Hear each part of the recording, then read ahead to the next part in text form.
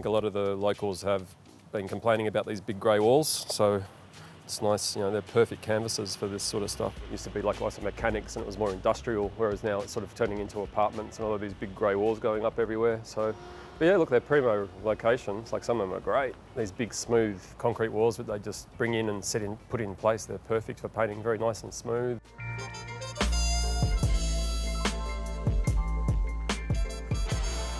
So what we're seeing is basically the boundaries of every block, and long term most of those walls won't be seen because every site is going to be redeveloped eventually, and those walls will be the boundaries between two buildings which will be hard up against one another. This idea of a party wall, and you build up to it, is kind of like the suburban fence, you know, between two houses, and you put planting in between, it becomes a barrier between two separate buildings. I think there's all kinds of opportunities, temporary opportunities for these walls. It's a great blank canvas to street art.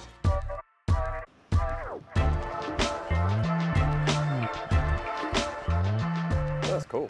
No, you don't need anything else on top of it. It works well. It's been all right, but then we've had a couple of days where it's been pretty heavy rain. And if you've got a whole lot of wet paint up on the wall and you get a big downpour, you're screwed. Sort of sets you back like half a day or a day. Just hard work, man. Yeah. Just long days and in the wet.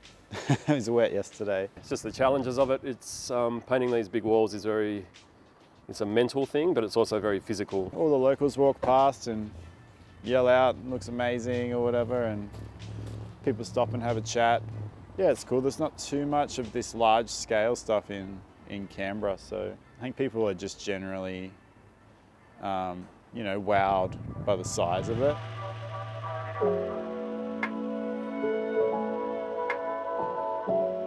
Ended up meeting Mr. Stavro, who's in here. This is his building, and he was super keen. He was up for some artwork. It's a little bit different here because we've got no body corporate. This is a privately owned development, and so you know we can call the shots as we feel.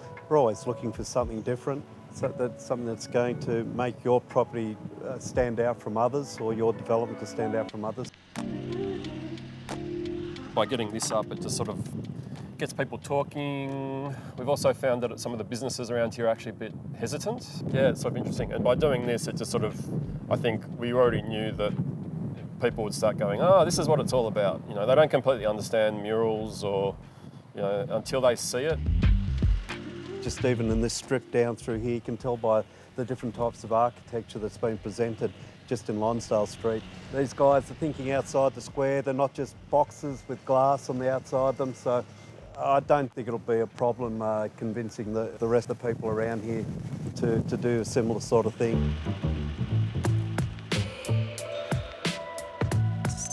You know, we've been here for 10 days painting it, so they can actually see what work is involved in putting up a mural of this size. We've got a few ones on the other side of this building up here, which I think it's almost the same, if not bigger. No, there's definitely more to come, which we're sort of getting excited about.